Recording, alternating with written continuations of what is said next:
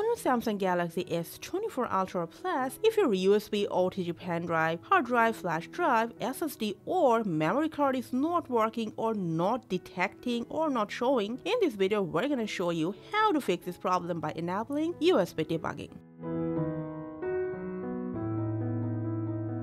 Now hopefully you are using a Type-C pen drive or a converter if you have one. If that's not your issue, it's still not showing, what you can do is just go ahead, plug out or eject your external device and then just go ahead, plug it in properly. If your problem is still there, just go ahead, restart your phone once. This will solve any minor software bug. Now after the restart, if your external device is not immediately or automatically showing, just go ahead, plug out and in once more.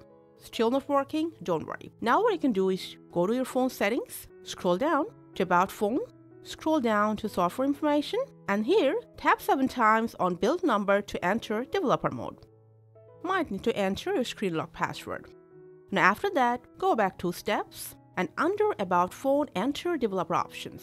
Here just scroll down and then turn on USB debugging option. From this pop-up, just press OK.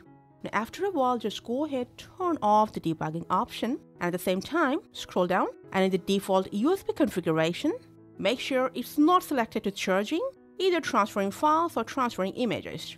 Now after that, just go ahead, turn off developer options.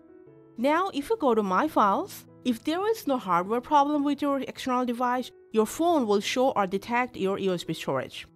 And if you follow this process, whenever you insert your external device, it will show on your phone without any problem. Now, when you're done working on your external device, don't forget to safely remove it. You can do it from My Files, tap on this 3-dot menu, and just go and tap on Unmount. So this is how you can fix the problem if the USB external device is not showing up on your S24 series phone. Hope this video was helpful. Thank you for watching.